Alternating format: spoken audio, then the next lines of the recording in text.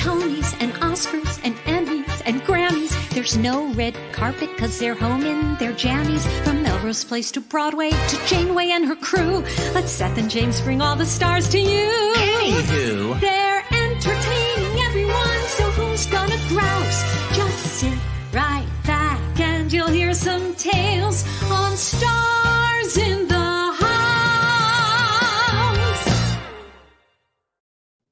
hello! Welcome, everybody. Welcome to Stars in the House. My name is Jose Llana, and I am your guest host for this evening. And I'm very, very excited. I'm very nervous just because I am so excited that I have a bunch of my friends waiting in the backstage area and that I haven't spoken to in a couple of weeks. And I am so excited to have them out here. But first and foremost, we have to explain for maybe some people who haven't tuned in before, where have you been? Stars in the House, I'm very excited to give Seth and James a very, very much deserved night off. They started Stars in the House at the very, very beginning of the pandemic, and it has been a nightly fundraiser for the Actors Fund, and a place where us theater geeks and theater people and people who love theater can gather and find out information and to have some fun and support each other. And since it is also Asian American Pacific Islander Heritage Month, Seth and James thought it'd be a great way to close out the month by bringing some Asian American goofballs on, like myself and my friends. But first and foremost, the Actors Fund. The Actors Fund is what we are here for. We are raising money for the Actors Fund. The Actors Fund is a nonprofit, and it is not just for the actors, even though the name says Actors Fund. It's for everyone in the entertainment industry, everyone who needs help. And especially this past year, it is a time where a lot of people need help. But in my entire professional career, I've known about the Actors Fund. I've heard people talk about it when people say, you know, I'm having trouble paying my rent, go to the Actors Fund. If you're having trouble paying for your medical bills, there's the Actors Fund there. So tonight we are raising money for the Actors Fund. There is a little scroll happening at the bottom of the screen that will always let you know what you need to do to donate. You can either go to starsinthehouse.com, or you can text Fund 2020 to 56512. And if you donate to the Actors Fund, if you get the receipt and then you email that receipt to donations@starsinthehouse.com, we may read it live on the show. So that is a little bit of a, oh, I just got a number from David Katz, our awesome producer here. From day one, since the big pandemic started, Stars in the House has raised over $940,000 for the Actors Fund. Now that's pretty amazing. So please come in and watch us have some silly fun, me and my friends, but know that we're here as a fundraiser, and if you can, text those donations there. So as I said, my name is Jose Llana, and I put some posters behind me. I did a little show called Here Lies Love, and I loved every person involved in it, and we are going to bring some people on who did that show with me to celebrate Asian American Pacific Islander Heritage Month, to close it out a little bit and to share some backstage stories and to tell a little bit about what our experience was in the show.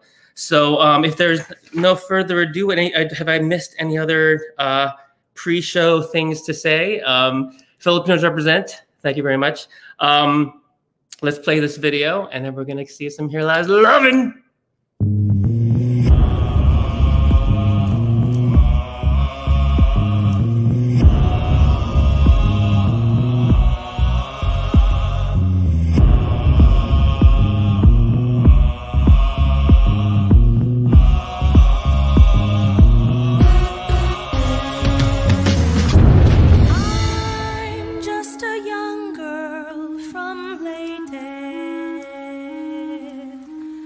Dresses are all hand-me-downs and scraps. Just say love. Here lies love. Here lies love. Help me out, fellas. I am a child of the Philippines, from Calayan to Lake Cebu. And this is our land.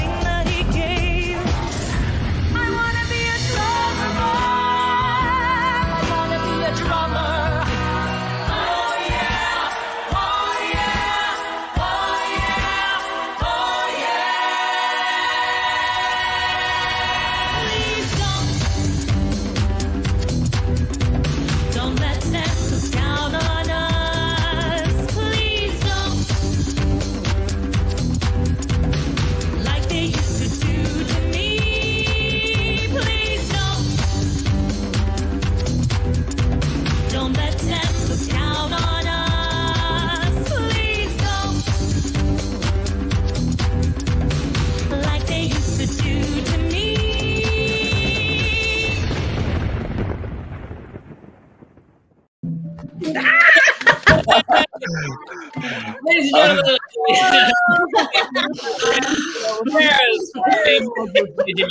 Hi. Kelvin Mundo and Conrad Ricamora. Welcome, everybody. Which square am I in? Am I in the Mike Brady square or the Carol Brady square? I think you're in the Mike Brady square. I'm in Jan. I'm in the middle. That's Alice.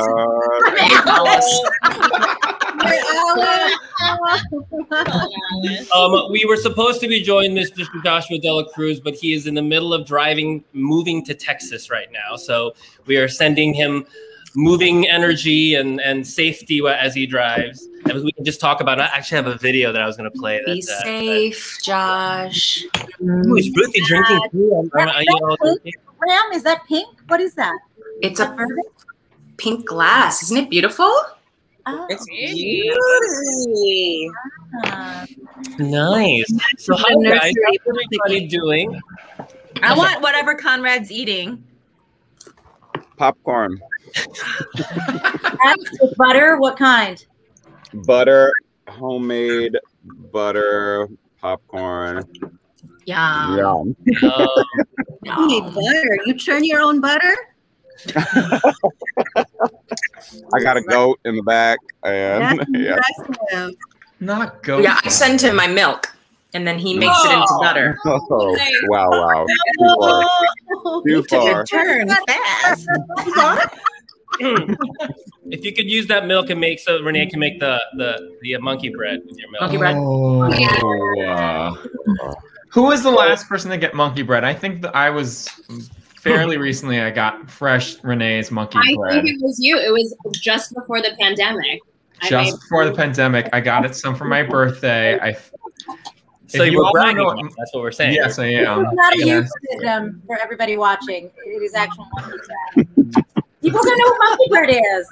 Made from actual monkey. And it's delicious.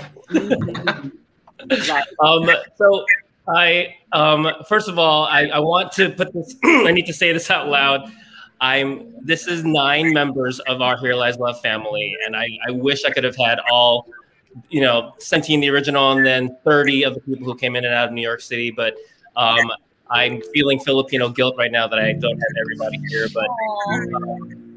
But know that these were the 8 people that sent me money. So it's all good. All the money I had left, I spent. So we're gonna get to a lot of fun videos and photos. So I mean, I thought I'd be quasi anal retentive organized and kind of start at the beginning. And I don't have photos, I think, of the very beginning, which was a concept album.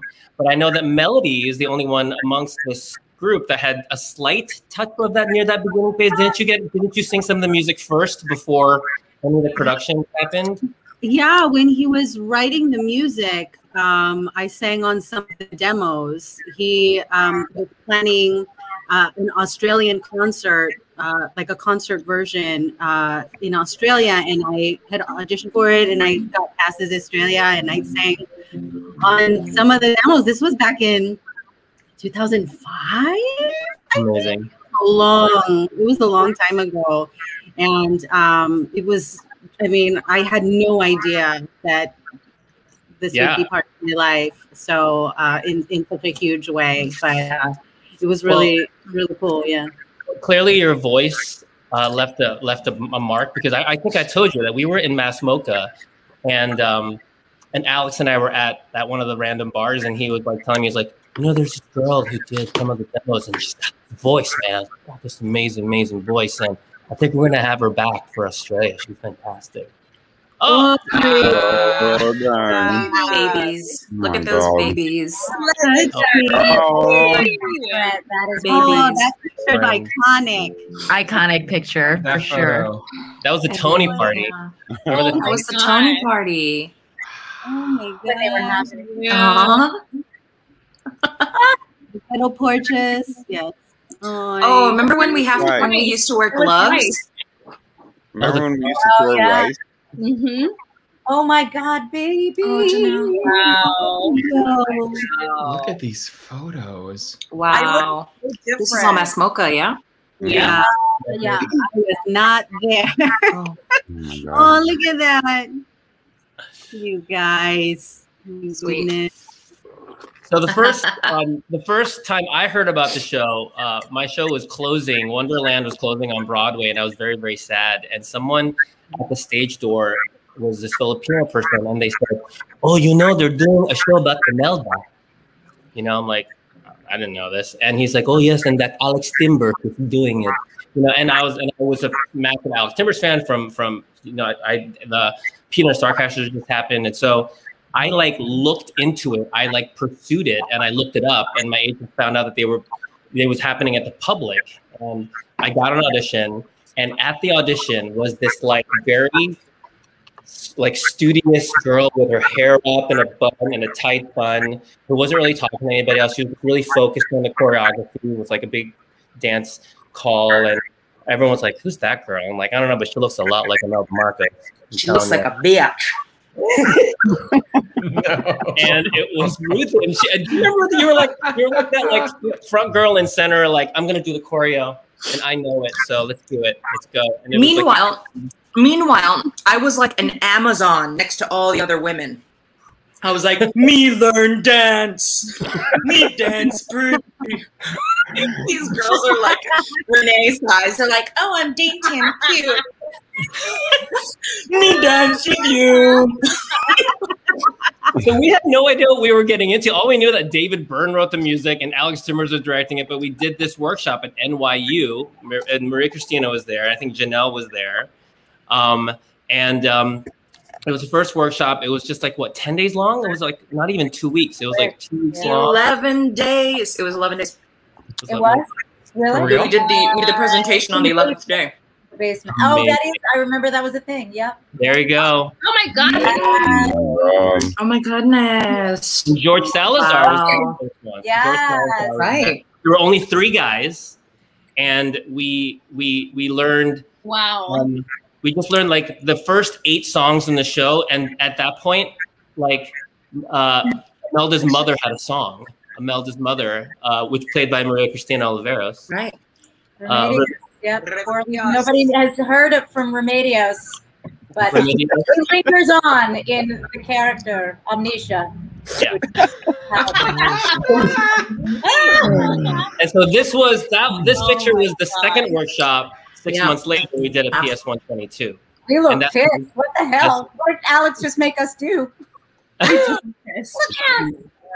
not happy. So not happy. Remember that PS122? It was like crazy, and I that was remember the first like flotilla that we had. Yeah. Like, wait a minute, we have to climb it and it's gonna move. Right. Didn't we give out cupcakes and champagne there, or was that William? Or was that Mass Mocha? That was Mass Mocha. Mass Mocha. We did cupcakes and champagne during the presidential campaign. So like each time there was a presentation. We all right. Alex wanted ballots. Who they were going to vote for. They checked off. Yep. There was a whole rehearsal where it's like collect the ballots, and it took like an hour to collect the ballots. It's like, this is never going to happen in the show. Didn't you say they had rice at the wedding too? Did we have what? Rice. There was rice at the wedding. Rice. Rice. Oh, that's right. And yes. Maybe that's rice. That's what we were staring at and thinking about in that picture. Except everyone was sweaty, so it would just like stick to each other's faces. Like in our eyes. I have specific memories, Conrad, of like rice in your mouth, on your face, in your hair. Oh, because I was snacking on it as well. Yeah, because it was freeze, right? So it was a freeze, so that Melody could sing her song. The melody is like ding ding ding ding ding ding ding ding ding. I remember I went on a road trip with Allie Ewalt to see all of you in Mass Mocha. Allie's here. She's in the comments. Oh, girl, Allie, do you remember when we went there? Somebody just broke up with me, and I was so depressed. And she's like, "We're gonna go on a road trip to see our friends, and Here Lies Love." And I'm like, "I want to see it. That'd be really fun." And I saw all of you perform, and I was just like, "This show's gonna be amazing.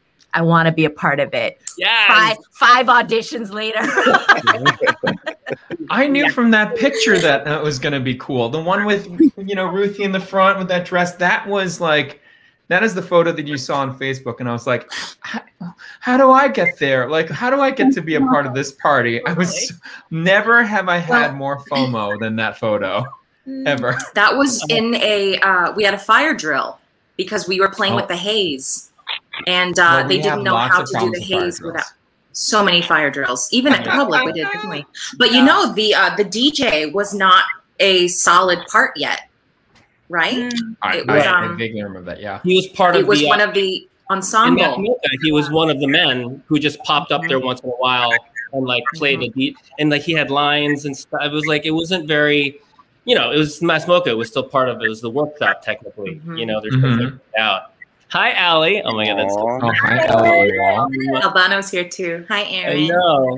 But like I gotta say, like this show is such a testament to the workshop process. You know, we've all been a part of workshops before, and it was amazing to like be there for that first one where I remember Alec telling me when, you know, I remember the day he was like, so you're gonna sing your song, this Perfect Hand song, and you know, I had this idea, like we had like this you know, you put on, you know, you're gonna hold a camcorder, you're gonna start it, and you'll hand it off to this NYU intern, you know, and then they're going to film you. I'm like, sure. Okay. Yeah. And so like, but like in that little black room, little black studio room in that black box room, it like worked. It's like they put it on the wall, and I was like, oh, this is interesting. This is really, really interesting. And then the PS122 workshop was more weird. It was very obtuse, and it was like, it was the dancing section, and we were all in feathered boas and masks. That's when, the Aquino was like he was doing all these that's right, and because he was such a phenomenal dancer, I mean, Aquino was doing the splits, he was doing all kinds of acrobatics. Yeah, it was like Michael trying to sing Rise Up. It was, and he did. Yeah, and he did. Yeah. Yeah. What did you do, Conrad? I offered to do all of those same splits, like in rehearsal. I offered to do, you know, standing in place back handsprings, but they didn't want it. You look too good at doing it. You look too good. Yeah. It was distracting from the midst. Stand still. They were like. They said it was distracting. Yeah. Yeah. I want to go back to Mass Mocha because Mass Mocha was a very specific experience. They housed us in the first one, Mass Mocha in North Adams, which is a little further away from where the Williamstown Theater Festival is, what technically producing it. And look how tall those platforms are. They're so high. Terrifying. I mean, where was our union? They were heavy, and they were dangerous. They were dangerous. They were higher than 5 feet tall. Yeah. Do you remember how careful they were? Because I was pregnant. You were pregnant. And we all knew. Or like, so every time I saw you go near the edge, I like pulled you in. Remember that one preview? Yeah, well, whatever. There was a preview that I nearly fell off, but somebody coming, and they didn't quite meet. And you took a step, and right as you took a step and were descending, it met, and I was like, I don't even remember what song it was, but it was. I remember. We were, at least those of us who saw, were just because it was so dark. The tech in Seattle. Yeah, in Seattle, Jaygee fell off. Right. The show can be very dangerous, and you know we know that in most of the shows that we do. But yeah, the tech process, the preview process. That's why we all have to continue to stay on our game every time we are in a rehearsal process. Because Mass Mocha is, I think, where Dave Corrins figured out the telescope thing, like the telescope platform that went in and out. Because back in Mass Mocha, all the platforms needed to be pushed out and in. That's it. That was all. There was like push. And I remember it was such a popular show that they had people. They added a show. Added 1 or 2 shows. We were only supposed to do like 4 shows, and they added a 5th and a 6th show, or something like that. Like 3 shows, and they added a 4th one. And they crammed people in like sardines so much for the last show because people wanted to see it that you couldn't move the platforms. And I think Ruthie, you have a ticket from Mass Mocha. Someone wrote a note. Yeah. Ruthie, they wrote a note on a napkin and like posted it on the door. Posted it on the door. Of the theater. And she sent it to me. If David can find it, it's in the Ruthie file. Ruthie ticket. He has a file. What? You have a file. But we also at Mass Mocha, North Adams is how do we say this? It's not a booming town. There's a lot of meth there. Let's just get down to brass tacks. Right. Someone did say it was like the meth capital of the states. I have no idea. Yeah, I thought you were like the only one. You were the only one living away from us. Like you weren't in our house. How did that happen? Why were you not in our house? I don't know. Who's your agent? I don't know. I think this is new information to me. You guys all lived in one house while you guys were out of town. It was like a duplex. Yeah. Yeah. So it was like a house with like four apartments in it. And so what was that potluck like? It's like so delicious. Yeah. We had numerous potlucks, and if David can play the Ruthie video, we also had some lovely concerts on the front porch.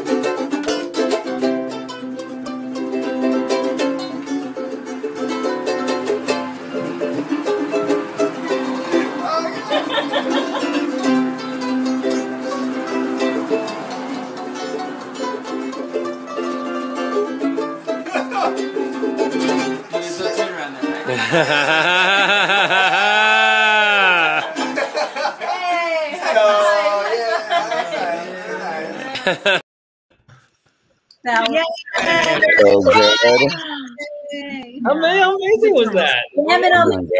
Graham, yeah. That's a song that Justin wrote, and then Zach was like, "I have my guitar, so let's just have a little jam sesh." It was fun. Just repping your Hawaii. I saw my car that almost killed all of us in the background. Oh, your car.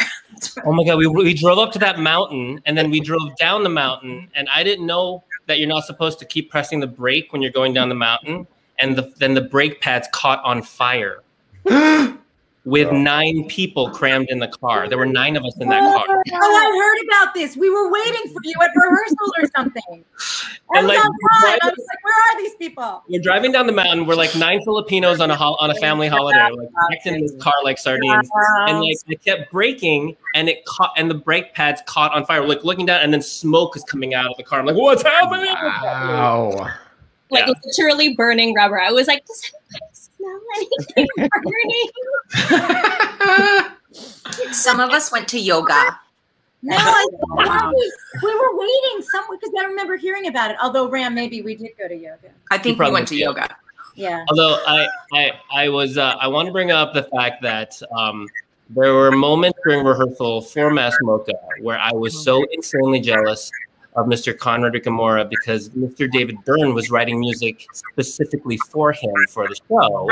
You know, like a lot of this music we were singing were songs written for the concept album, so we had heard it already. But he was like, you know, we have to write some music for Aquino. So, you know, and he's like giving Conrad the music during rehearsals. Here, what does this sound like in your voice? And he's like singing through, and I'm in the corner. I'm like, David Byrne wrote him a song. I was still at the University of Tennessee my last year, and it was the weekend before I drove to New York City for our showcase, and I had already booked Here Lies Love, and David sent a song. It's like an MP3, and I was at the going away party for all of the MFA graduates, and I was just like, oh my God, I guess got like this. He was just like, let me know if you like this. So the first time it got on its feet was Mass Mocha, and I think I think I took a video of it while this was like a tech rehearsal for it. Yeah, yeah. Well, not that one. David popping in, yes. Okay. It's the fabulous one. It's the color fabulous.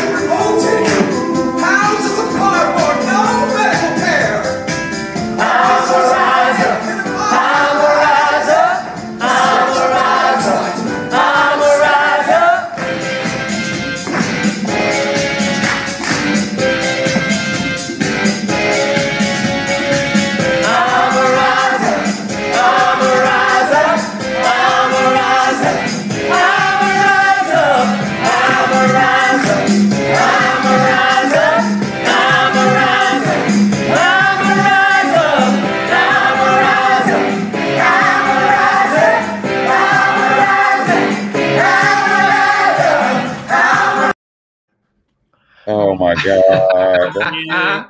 It's crazy to hear that back. At first I was like so self-conscious when it started playing, but then I was like, oh wait, because I remember I was watching a lot of David's old music videos, and just now watching, I was like, oh, I sound like him a little. Like I did okay, like getting into that, like his whole vibe. Well, I've always thought, everyone's always thought that this is the song on the show that sounds most like David Byrne. Yeah. Yeah. You know what I mean? That's something he would put on his album. You know what I mean? Like it sounds like him. It sounds like him. But that whole process of finding out what to do with those moments, like, because we were like, immersive theater at that point was still pretty new. This was before, Pierre, the Great Comet, and so like we were still figuring out how do we incorporate the audience into that, and that was before it was even like, let me hear you say rise up, right, yeah, rise up, now jump, and like that. I remember those moments of like, okay, I'm gonna introduce this concept. I don't know how it's gonna go, but like we're just gonna be in this space together with the audience, and it's not we're just going to invite them in, and they came with us, luckily. I mean, I think I'm going to speak for myself at Mass Mocha, because the platforms were so tall. I felt such more of a separation between us doing the show and the audience, because they were literally the platforms were they were neck level, so like we were performing to the top of their heads basically, and so I didn't feel like we could communicate with them. They weren't so so a part of the shows as they were when we went to the public. Yeah. Speaking of the public theater we went to next, right? And so now we're all part of this show. How did you get Jeigh? How did you hear about the show? Did you hear about it from Toronto? Were you already on tour, right? I was on tour with Lacage and then I finished tour and I auditioned. However, I had tried to audition for one of the earlier workshops, and I just like went down because I was like, Filipino show, I'm Filipino, let's get in. And then I sang for them, and they were like, who are you? Where are you from? And I was like, I'm Jeigh, I'm from Canada. And they were like, bye. Like, not for a workshop, you're not. Okay. Yeah. Because they have to go through visas, all that stuff. So once we finally were able to do visas for the public run, so when my agent was like, hey, they want you to audition, I'm like, I've already been seen. They don't want me. I already know. And he's like, well, why don't you try? So I put in it, like I did a self-tape, and I sent it because I was like, I'm not going there and not being seen, or you know what I mean? So I just said, I did my self-tape, and they're like, they want to see you in person. So I did that, and then I got it. Yay! You're lucky it. You got it. You were so I submitted for the workshops too, and they were like, "Oh, she's not from New York, so maybe next time around." Yeah. And then production, I was like, you know what? I'm just gonna fly out there. I need to fly out there because they said they wanted to see me in person. And then when I got my ticket, they called my manager. They said maybe we could just see a tape, and I was like, no, it's too late. I already bought a ticket. I'm going, and just and now then I got it. So Yes. Full circle. Wow, look at these beauties. These ladies. Gorgeous. Oh, is that Jeepney or Maharlika? That's Jeepney. Jeepney. Is he making garlic tea? Yeah. He's making garlic tea. Ginger. Yeah, because everyone was going down. So he was making tea for us. Yeah, so every show he would like grind up the ginger, put the honey and the lemon like so painstakingly for like the entire cast. It was the and then did apple cider vinegar. I remember. Oh, cute. Remember that basement? That basement. You know, I mean, I gotta admit, I mean, I've been working for a long time. And even with David Byrne, knowing he was part of the show and that Alex Timbers was part of the show, that was at the Public Theater. I don't think I was prepared for how big the show was that summer. Like with people like clamoring to get in. Do you know what I mean? It was pretty. And I look back at it now, 7 years later. I'm like, wow, that was pretty intense, you know. And I think I don't know, because it was the rehearsal process was so fun and filled with such joy, you know, and especially when we all could feel like we didn't have to, like, if we missed a show, it would close the show in a night if we missed the show. Do you know what I mean? And it was so hard though. The show was so hard that it was hard to even like have time to process like any of it. It's so hot. I have to. Jay and I joined the cast pretty late, and you know that was our like fraternity thing because we joined just as part of the public, and we would have side conversations where we would say to each other, "Is this good? We don't know if it's good. Is this good?" Like it's so weird. It's so bizarre, but like I'm not sure if it's good. And I think we've agreed, and a lot of us agreed to this point. It's like not until opening night when they told us it was great, and we you know standing in the middle of the public lobby, and you know silly us just reading the New York Times review like out loud in front of this beautiful roast pig. They had a whole roasted pig in the middle of the public lobby. Probably the first and the last time that ever happened. Yeah. And we're all standing over, like picking at the roast pig, thinking like, hey, we're cool, whatever. Being like, is this show good? Are we going to close tomorrow? And it was a huge rave. And at that point, we're like, okay, this show is good. To this point, as I try to explain, at that point, I was trying to explain to people like what the show was. And then after watching some of these clips at this point, I'm just like, many years later, it's still very difficult to describe unless you're in the room. So, but we know it's good. We hope it's good. Can I mention the heat again? Just how hot it was? Because, you know, remember we were in the Lou Esther Hall, and that hall, and also too, they're not used to putting, like, there aren't shows in the public during the summer usually. It's like it's the summer season. They go out to the Delacorte and so they put this show in Lou Esther Hall in the middle of the summer with 4 times, if not 5 times, more lights than they normally would put in any show because it's a disco, for Christ's sake. And then they put haze, and then they cram people in there. I remember they had like ice. They put wet towels in the freezer so that we could grab one and put it in the back of our necks. Yeah. And they had those like warehouse fans in the corner so that we could, you know, for the 20 seconds we were off stage, we could like cool and we off. Had like, crew and team we had though too, like spraying us down, wiping.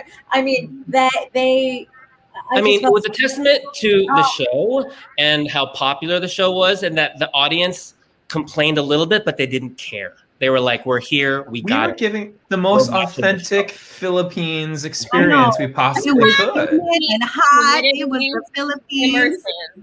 You know, we trucked in a couple bottles of mosquitoes. We let those go. You know, we gave some people dysentery. It's fine. It sounded great. Those I quick mean, changes, though. I'm being reminded of those quick changes. Holy cow! Like running right before getting the horns on. Oh my God! Literally sprinting down the side of the public of the. I mean, the dancing, the change into dancing. Dancing, that's what it was. This day is the hardest change I've ever done in my entire career. Like to go from like, and then you were basically putting on nothings. I was putting on like a little prongs, but because you're running like the length of the entire theater, and then really on the in side. the dark. It was like the hardest working wardrobe too. Rachel just had a baby. Yes. Yeah, Rachel. But also, we need to give a shout out to, the cast is incredible. But like our public theater crew. That's what I'm saying. Incredible. They like figured it out. Like, you know what I mean? Like it was one of those things where it's like, we need X and Y for this to happen, and they're like, "We'll figure it out. We got pink suits, man. We got figure it out. Figure it out." I don't know if Jan K is our Jan K, but we had a Jan K as one of our pink wranglers, our audience wranglers. Am I pointing in is it this way or is it this way? At the feed. Yeah. You know, PMC Clancy is reminding us donation. Oh yeah. Actors Fund. Actors Fund donations. Do we have any texts yet? Does anyone get a text from David yet? No. But we are, thank you, Ruthie, for the reminder that this is a fundraiser for the Actors Fund, and we are gabbing and chit-chatting. But please remember that this whole evening is for the Actors Fund, and look down at the feed on the bottom of the screen and tell you exactly how to donate to the Actors Fund. I think we have some fun videos from the public run. I think let's do, actually, let's do Scream. Scream. I think, David, if you have the Scream video. We're going to do the Zoom dance. No. We can do the kitty. Where's Annie B? David, do you have the Scream video?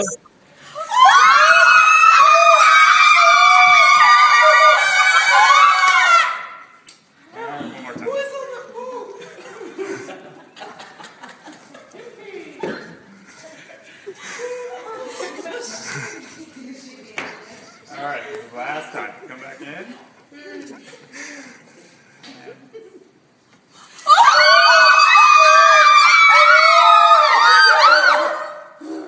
Great.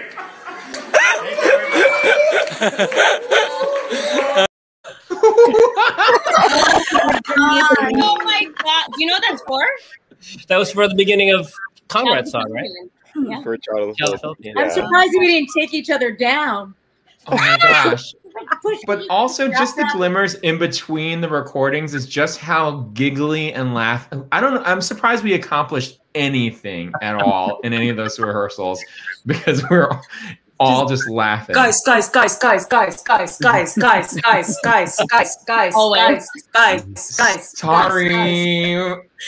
Trying to wrangle us. Yeah. But you know, we've all worked for a while. Like it's not always that way, right? Like it was a cast of family and giggles and silliness, and I think that's also what made. Yes, the show was incredible and it was a beautiful show and we were very proud of it. But I think, I don't know. It's to me the experience was meeting all these amazing people and being a part of this family that we've all clearly enjoy each other's company and.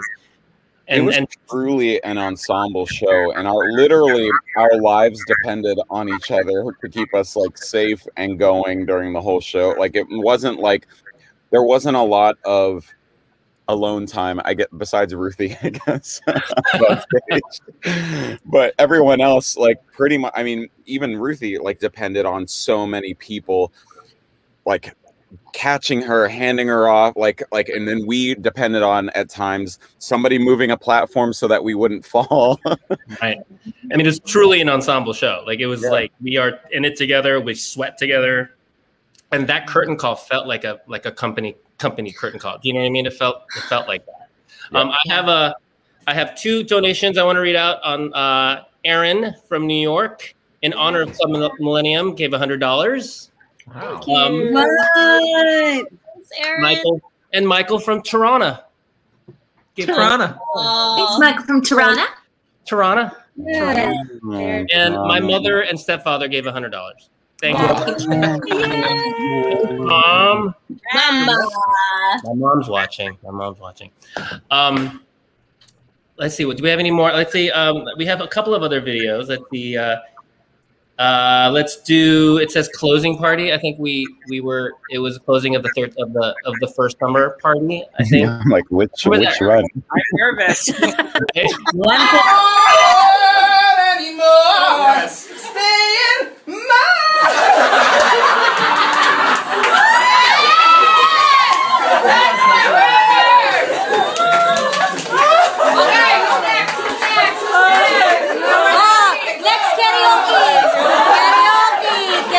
Hey, Renee, don't for them.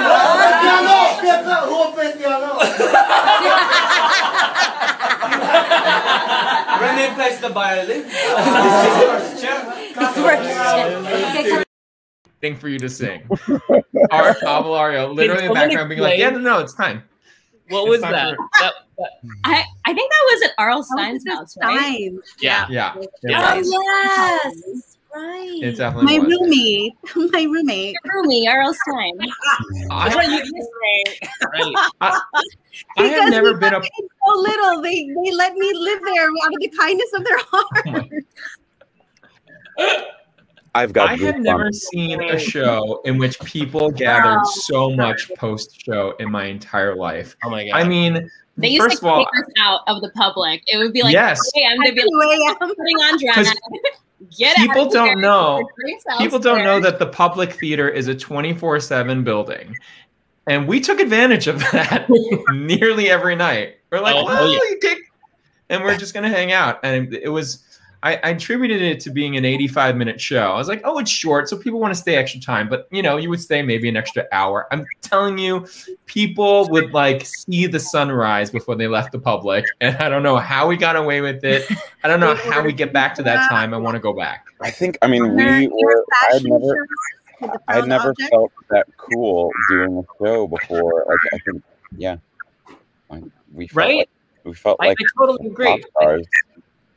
I think doing Here Lies Love made me feel like, as a theater actor, like cool for the first time. And I will forever thank the fact that I worked with David Byrne to like think I was cool. You know what I mean? Like it's because the cool is not something you associate with theater people all the time. You know, like I'm doing a show off Broadway called Here Lies Love. Well, we got kicked out. We didn't get kicked out a lot, but when we moved upstairs to the dressing rooms upstairs, we had full-on parties after shows. Oh yeah. Sometimes they were drag parties. This one was not, but this one apparently everyone thought they knew the lyrics to Waterfall, the rap in Waterfall. Nelly V. Nelly knows them. She does perfectly, but this is where everyone failed miserably at it.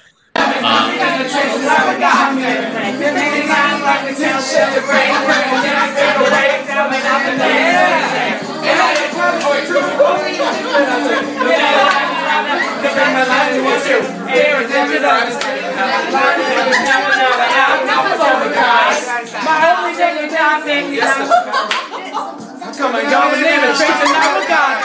You think they got the shake it, break up, back, made a way, till the legend that it's true, only ridiculous you. I love you chickens, I'm good, so ain't my life to undo. Here we go, when I leave this shit out, the sky is shining, tears from my eyes, I'm alone. Everybody! Please get to the river, I know that you're gonna have it.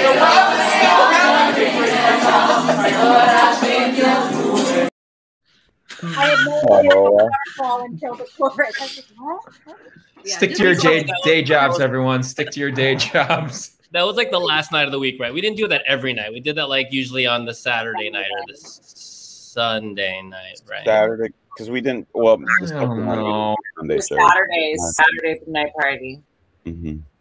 Saturday night parties. Didn't Vince Rodriguez have lights in his We had a room that y'all disco shared? room. He had a disco room. Yeah. Yeah. He had a disco room. He also had a cocktail of the week. Yeah. He would make shots. Vince would make shots. Yeah, Yellow bartender. all the things. Being some kind of fried snack. Dude, what was We your did the, birthday cake, Jose? What? French Didn't you fries. have a French fry It's birthday French cake? fries. French fries. I got it for him. Because the birthday before me was with Miss Ruthie Ann Miles, who knew that I had more of a salty tooth than a sweet tooth. So she went down to the library and got like 4 big bowls of French fries, and it was the best birthday ever. Oh my gosh, French fry birthday cake. French fry birthday cake. And I think Eric's gonna try They to were read. like, are you sure you want this many fries? And I was like, yes. Yeah. It's for Jose. Oh, I see. So you want the Okay. ketchup and you want the mayonnaise and you want the yes. Yes. Mayo.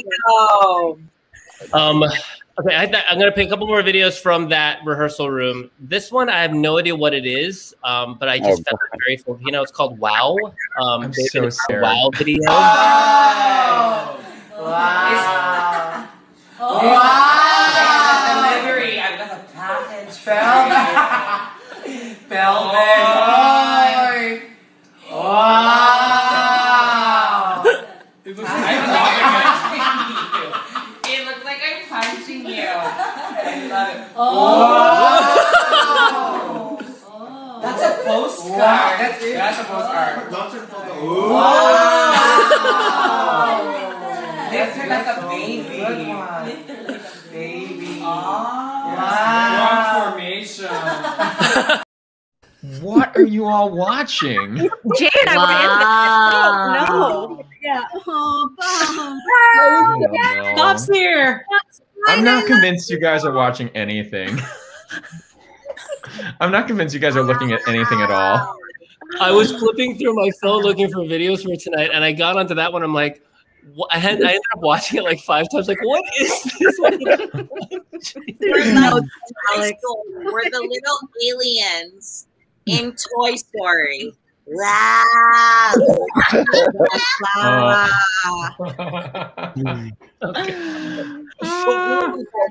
don't even know what we were watching. You don't remember what we were watching? I don't remember what we were watching. Can I read 3 more donations? Yes, please. Yes. Okay, so Amy donated $25. It says, for my absolute favorite show with all of my favorite people ever. Thank you for this show. Let's get that petition going to see it once again. Thank you, Love Amy. you, Amy. Thanks, girl. Kira Andrews says, I love HLL. $100. Thank you. Thank you so much. And Dave, Nomi, and Art Albulario. You know, Renee, do you know who these people are? People are? 25 from Renee's family. Thank you so much. This here. Yeah. It would not be a Here Lies Love gathering if there were only one Albulario family present. Wait, can you show the picture of Dad at Mass Mocha wearing With the wig. one of the lady wigs? I don't know, Renee, if you've seen this. I don't think I downloaded it, but you sent Okay, that. it's fine. I have a picture of your dad wearing your wig. Well, please send it to me. That's With those like amazing. disco ball necklaces that you guys gave us for opening. So funny. I was like, you're in the girls' locker room. Typical What are you Art doing? Albulario. You know, I think at Mass Mocha, my dad literally, he wore a barong, which is a Filipino, like it's very hot in the Philippines, so you don't wear a suit or a tux, you wear a barong. It's like a fancy, beautiful embroidered button-down shirt. Took it off of his body and put it on David Burns. And David Burns like held onto it and wore it for like all the openings after that one. So awesome. I didn't know that. Yeah. Remember, I like didn't we know all it was your coordinated. dad. All the men coordinated barongs for the opening. Remember that? Barongs. We had barongs for the opening, including Jay Madjus studded his. I mean, if I have, She broke out the bedazzled gun. Dazzled it. do it Love it. right. But also, David Byrne and Art Albulario have the same size barong. Like I don't like it's like putting a ball shirt on a man. Like, you know what I mean? Like, oh man. The difference in height is like a 5'2" Filipino man, and David is like a 6 foot Caucasian man. It worked out, obviously. It worked Wrong. out. One size fits all. Yeah, one size So fits all. we had a very specific thing happen to our company. We had just disbanded the first time. And then in 2013, and then a horrible hurricane hit the Philippines, right? And hit Tacloban, which is where our part of our show is set. And so our amazing leading lady, Ruthie and Miles, reached out to David Byrne, and we all gathered at Terminal 5. And do you remember how it was crazy? Like we had like an afternoon to put it together. It was something crazy. Yeah. You know what I mean? Like, with costumes and like it was absolutely crazy. And Terminal 5 donated everything. Yeah. They donated everything. It was like I was so excited to see everyone. I think that overshadowed how nervous and how crazy I was. Like, are we doing this? Like, are we putting on the show that we haven't done in 5 months? You know, it's like, I had this crazy beard too, like these mullet beards too. And so you were doing Oliver, right? Yeah, I was thinking, We're playing Fagin. Feel psyched. And then I flew the red eye, landed in New York, and then went to tech. Like, that was we put it together in one afternoon, didn't we? It was one afternoon. And then like we did the show that night. And do you remember Annie B was like, "Oh, don't you remember the choreography?" And we were like, "I don't remember anything." No. But that crowd, that crowd, I think if we felt like semi-rock stars at the Public, like to go into Terminal 5 to end the show with David Byrne, like 3,000 people. It was crazy. Wow. So we have video. We have 2 videos. One's the opening, and then the other is the finale. We'll do the opening for Terminal 5, David. I don't think I've ever seen this.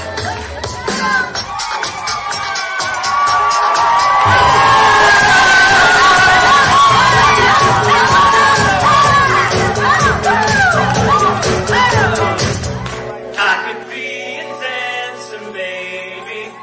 I could be a judge.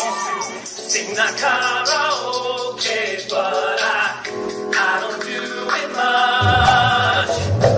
Democracy in action, there is nothing up my sleeve. A watermelon postcard, I am planting all my seeds. Americans are going to. Oh. Wow. Crazy. I haven't thought about some of this stuff in so long. Like,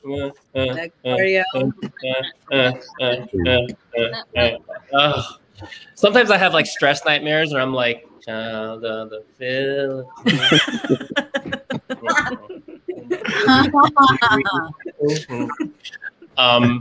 And I think we have the closing, the finale, David.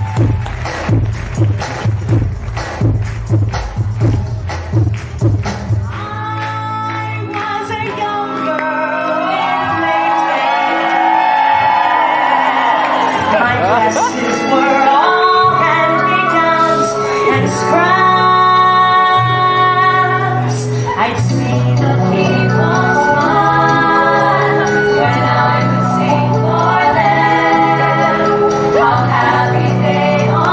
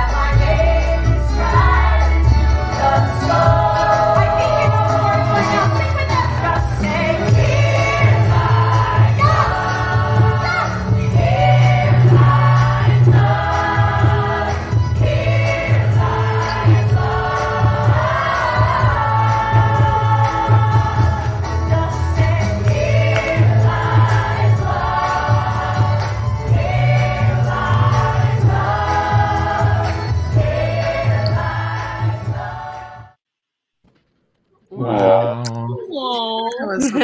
I look back at one of the curtain speeches, and I think we raised, was it over $100,000 that night? It was $100,000 for Doctors Without Borders and Red Cross.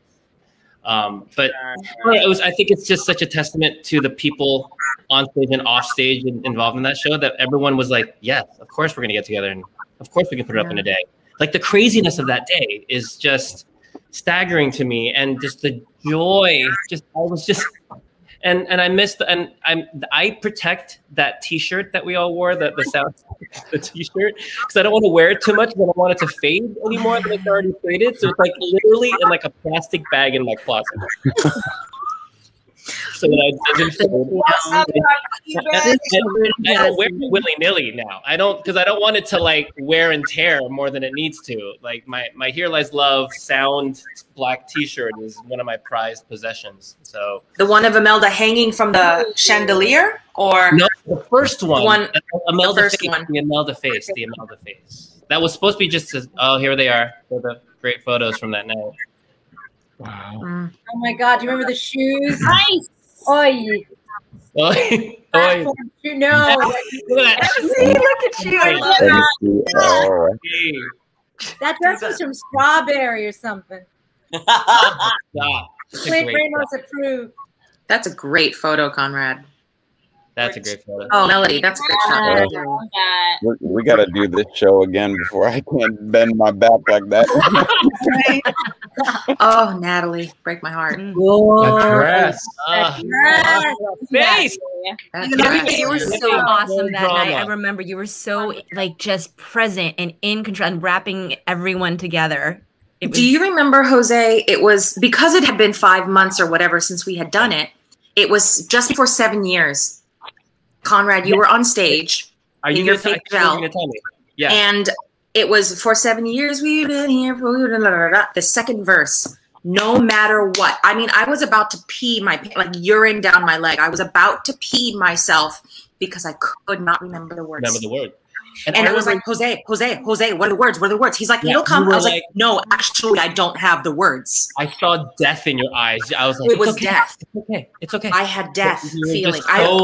Yeah, you wanted so badly, like it make it perfect that night, and we literally hadn't done the show in 4 months. It's like I know. It's like every actor's nightmare to be thrown on to a show that you did months ago or years ago, and then go, I got this, and you're on stage, you're like, I was like, give me the script. Where is the script? There was no script. And sure enough, open the mouth, and it came out. Oh my God, so scared. Open your mouth, man. Open your mouth. Like that. Open your mouth. That's like that. We played a flash of it before, but there was we didn't stay there, but most of the creatives stayed there in Masmoka at this place called Porches. And it lovingly referred to as Ghetto Porches. Who has the full story of Ghetto Porches? Why was it called Ghetto Porches? Was it because it was ghetto? I don't remember. All I know is that we always called it Ghetto Porches. Ruthie's laughing, so maybe she knows. She's laughing on mute. She's not saying anything. She's like, I'm not. The story is.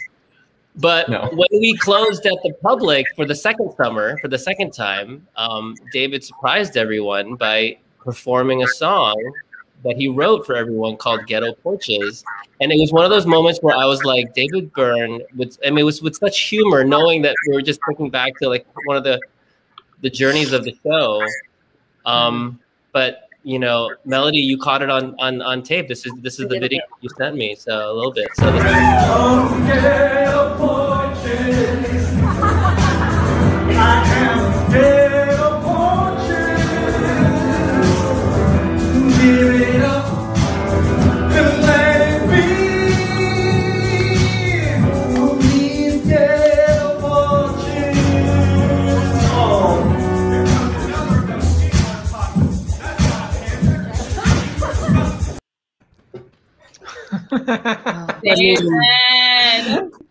I remember standing in that party because it was the closing party, the second closing party.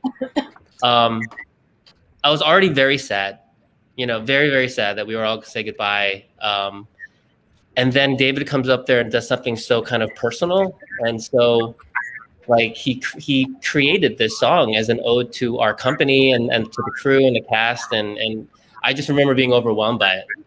Completely overwhelmed by it.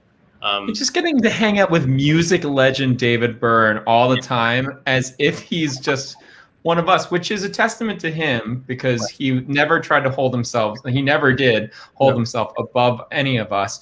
But, you know, I'll be the first to admit that prior to Here Lies Love, my David Byrne knowledge could have been fuller, let's just say. And this the idea of like being able to be in a room with him. I remember somebody snapped a picture of, I didn't send it because I'm a bad Asian student today. I'm sorry, Kuya, Jose. I didn't send a picture of this, but there's a picture of David, because I didn't really play the guitar before the show. So he kind of gave me, not only taught me the song, but gave me guitar lessons during the rehearsal process. And somebody's like, this is insane. David Byrne is giving you guitar lessons. This is a very rare thing. And it's, what a cool experience. I have a stack of because I think my iPhone was just new at that point. I have a stack of rehearsal videos from a lot of the from especially Mass Mocha and from our run at the Public, that first rehearsal. And I didn't want to play them here because I think rehearsal videos are kind of, you know, we don't sound our best. I didn't want to put that out there, but like I'll email them to you guys, the ones that I have. Like wow, Jose, like us hearing. Girl, you already put me on blast. I was gonna say you played with the sound the greatest. We're gonna be guest hosting again. I'm gonna bring the other 10 cast members that aren't here now. I'm gonna play all your videos. Conrad's on Front Street. There it is. Oh my god. I have some fun videos to play that I think will take us out. We are all very lucky that we were part of this show, but there are other people who auditioned for this show who didn't make it in, and some of them sent videos in. So the first one, this woman, she sang 7 years, and she was extraordinary. I just wanted to give her some air. 7 years.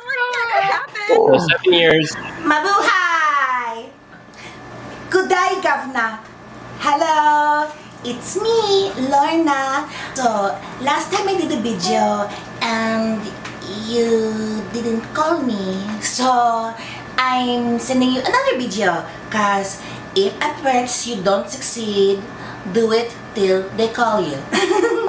Here is my new video. It's for the London production or any other future production that you might have of Here Lies Love. I know the title now. I just want to say that I really, really, really, really want to be in the show. So if you would please call me, I would appreciate it. Okay? Also, if you don't, my Tita Melody will be calling you. So I had to listen to the cast recording, and I would love to say that Ruthie and Miles sounds divine. I listened to it and I decided to sing 7 years. I think it just has a wonderful arc to the song, and it sounds really good in my voice, and it shows my versatility. So, presenting 7 years.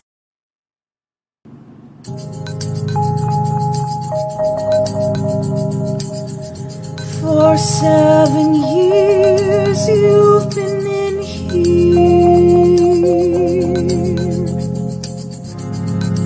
7 years down in the hole. They said your watch, your glasses, and your wedding ring. You won't need them anymore. What brings you here amongst us criminals?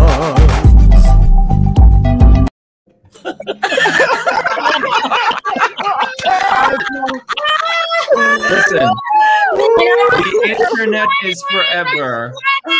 I sent Jordan and Alex, like, and then I looked up because I thought, oh my god, because I sent it as a serious thing, and then I thought, oh my god, they're gonna hate me. You remember this day? I was like in a I was like, oh, there's this great performer who would totally fit into the show, Alex, Jordan Taylor, the pub. And then I was like, oh my God, they're going to think that I'm like making fun of their, like, oh my God. But I could not. Oh my I gotta say, but Jay, can I say, like, you could play the part? Can I say that? You legit could play the part. I love the side eye. Like, 7 years been in here. Just the All the running parts. commentary on Playing the all the face. parts. Yeah. Running commentary. No, on I'm the a face. clown. But like, I just wanted to have fun. And just, yeah. But oh my gosh, that is a blast. Maria-Christina, when we did that, it was supposed to be live, but they were doing the auditions. This is the second. There's like, it's a trilogy. That's what it was. Yeah. Videos that Lauren did. But the first one, they were supposed to do, I was supposed to go in live, but they were like, the auditions are at 9. And I was like, I'm not waking up at 7 a.m. just to gag. So I did a video instead, but it was just like, I mean, it worked out in the end because who am I playing? You know what it reminded me of? It reminded me of when Wait a minute. Can you clarify something for me? That was an actual audition? No, that was no. The first video, it's a gag, right? It was a gag, but Maria-Christina sent it to Alex, and Alex thought it was an actual referral. So they sent it to everybody in the public without watching it. Yeah, without watching it. So that I didn't know either. That's hysterical. Thought it was a real. That's how you book Moulin. know how it was. Yeah, what they. That's how you book Moulin Rouge. That's how you book Moulin Rouge. The best part though is You're Natalie welcome, Jay. watching the video, and me watching Natalie watch and being like, she's awful. She's awful.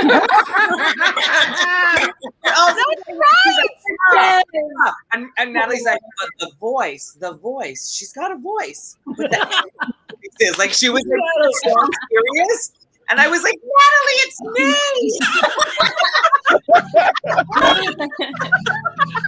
Okay, I have one special shout out. Such a joy to see this AAPI cast. Special shout out to Ruthie and Miles. You were such an inspiration and do Hawaii proud. Len Fakuda from Georgia, $25. Thank you. We have one more. And I'm sorry, but Lorna's not done. Lorna is back with a special guest, and I think we all need to see the special guest.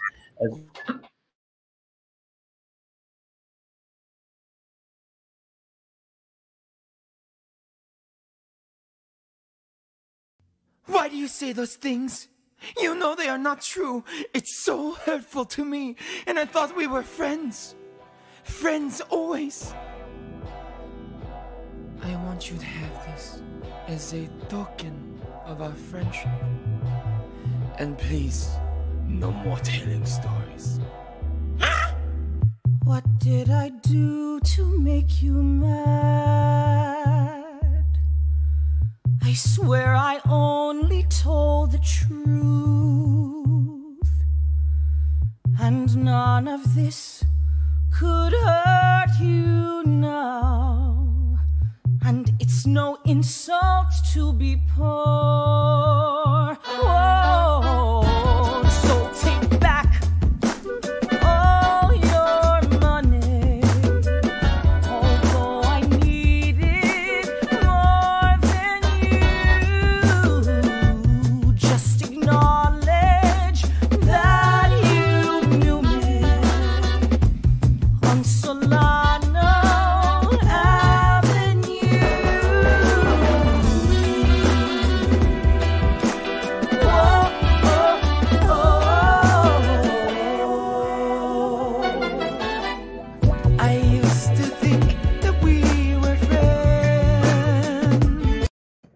Oh my God.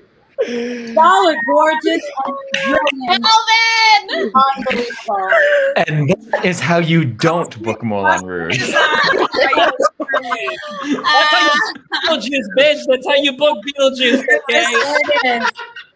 Unbelievable, y'all. Wow. By the way, this company do other Alex Timber shows after Here Lies Love. That's all I'm saying.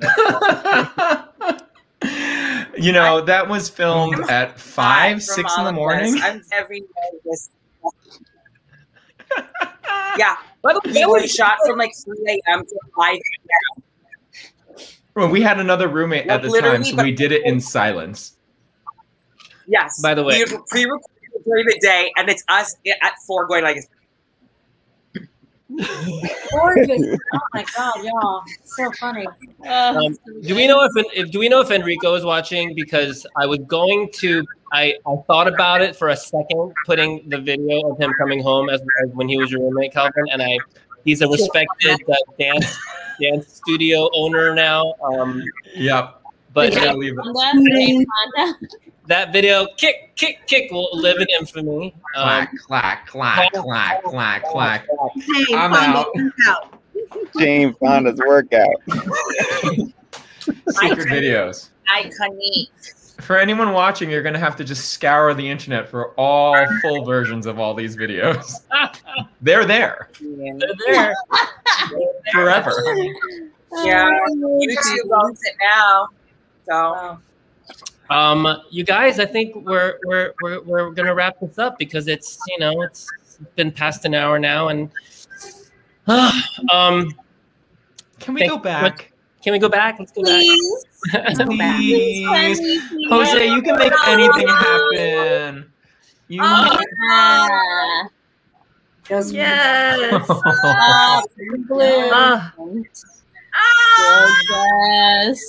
Yes, Trevor. I mean, it's like it feels like yesterday. It feels like a million years ago. Yeah. So many years. Yeah, everybody looks exactly the same, young and youthful and green. Just don't ask me to jump up and down on a platform right now because I might break it. So. I mean, my knees could not handle it. But thank you, Jose, for gathering us all together. Well, that just means we're gonna have to do a bigger Zoom call with everybody. That's not gonna be in the house. Yeah. You know? But who's bringing the lechon? Who's bringing I want to say just one thing because it's AAPI month. It was like this was my first. I didn't have a previous experience working with an Asian cast before this. And I feel like that's sacrilegious or something as an Asian person in this business. But I was in ensemble number 4 kind of things and in very colorful other casts, but I had never been a part of an Asian cast before. And it was so hard to be on Jaygee, I taught you this, leading lady detention.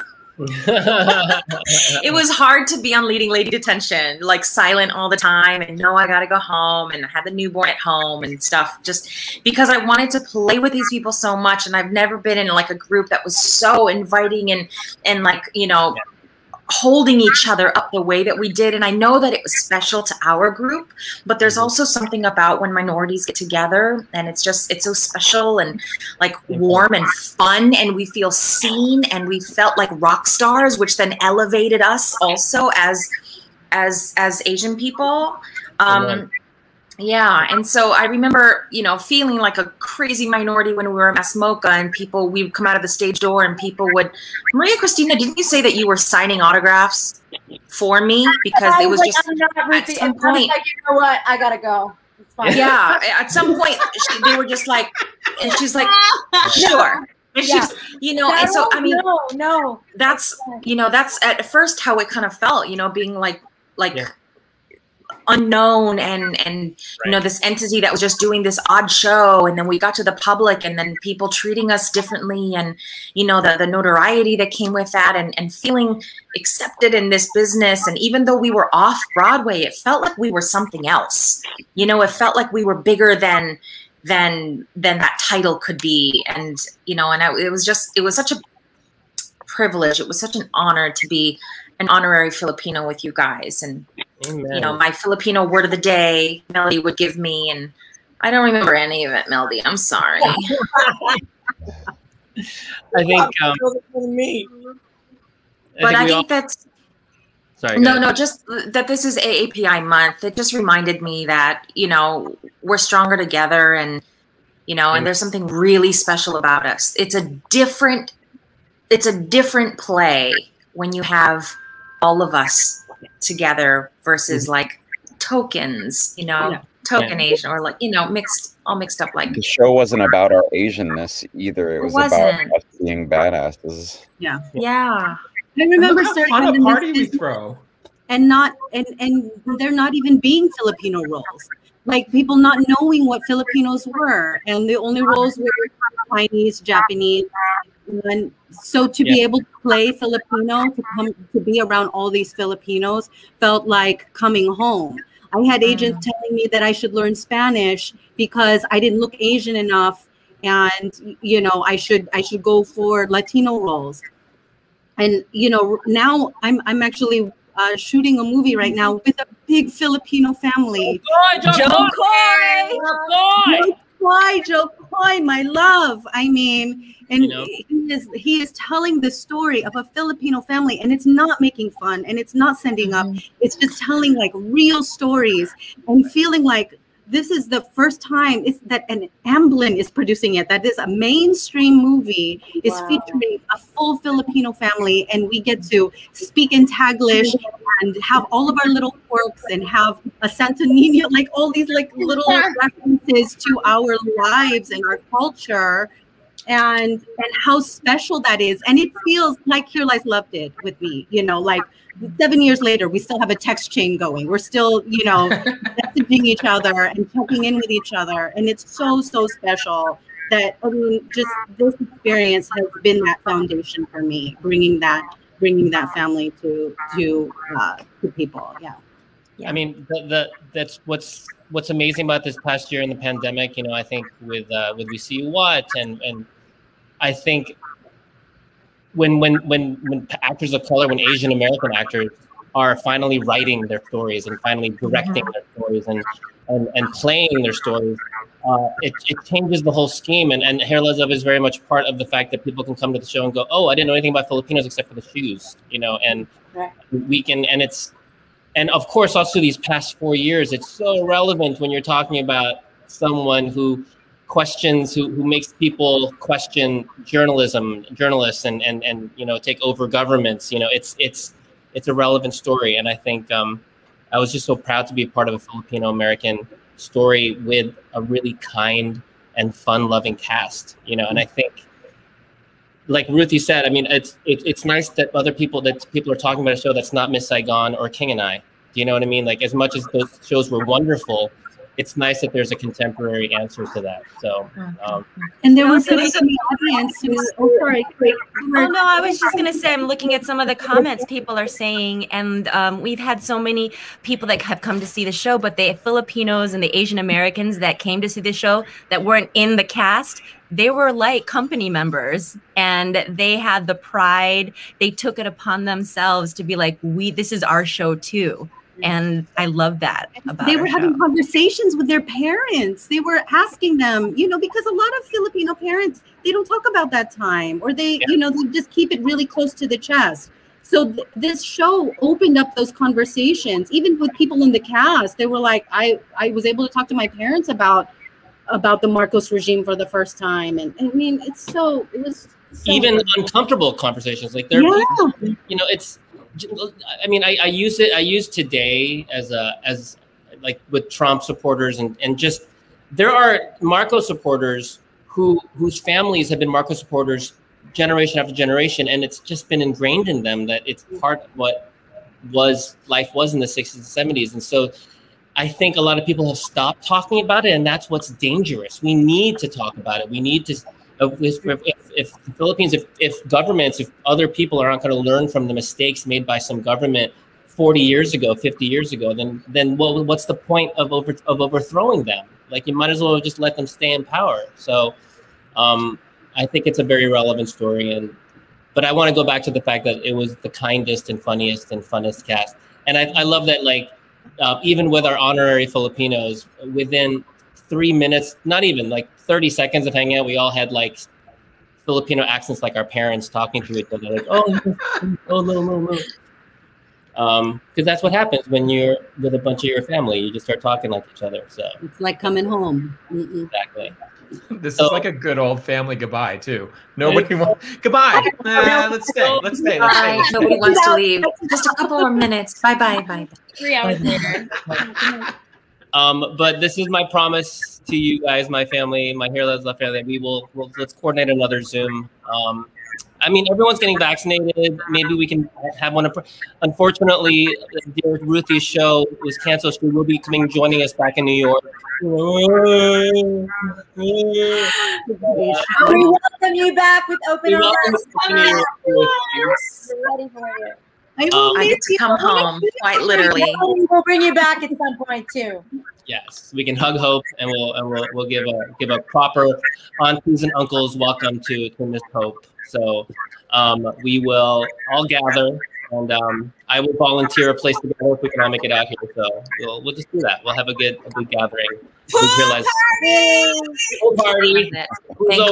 Thank you. All right, guys. So thank you, Stars in the House. Thank you, Actors Fund. Thank you to everyone who tuned in and donated.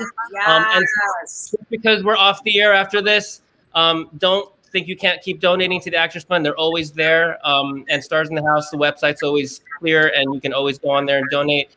The pandemic is slowly getting, hopefully we're seeing the end of it, but there are a lot of people in our industry who are needing help. We haven't had paychecks and income in the past year and a half. And a lot of people just are really hurting, not just the actors, but the ushers and the wardrobe and the hair and the crew. And so, any bit helps the Actors Fund, and it goes to people's medical bills. It goes to people's rents. It just helps a lot. So thank you, Here Lies Love. Thank you, Public Theater. Thanks to my family, Here Lies Love. And say goodbye. I want to say it's like something like $940,000. We don't have quite the $1 million mark, but when is it? Yes. What's the June 30th? Right now, what's the 900? What for this just for this hour? No. No. Right now, The $1 million goal is June 30th.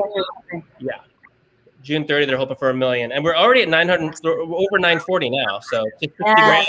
Awesome. Awesome. So keep tuning in. Stars in the House. Let's do this. I miss you guys. I love you guys. Love you guys. Love you guys. Stay safe, everybody. Bye.